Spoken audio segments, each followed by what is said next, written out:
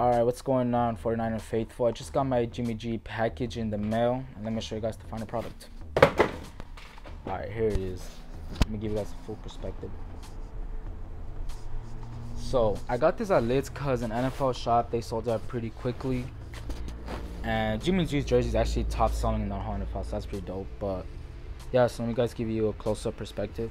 I got the 2 stripes, which is the new version of it. You guys can see it's printed. It's not stitched. I don't really care for stitch as long as it's real. Nike sign. Everything's real. Show you guys the back side.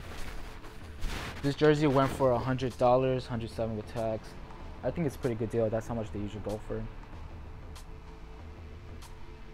So yeah, you guys should definitely get yourself a jersey. It's football season. Our team looks good this year. It's pretty stacked.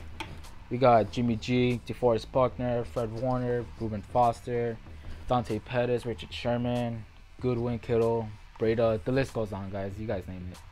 But yeah, you guys should definitely get yourself a jersey.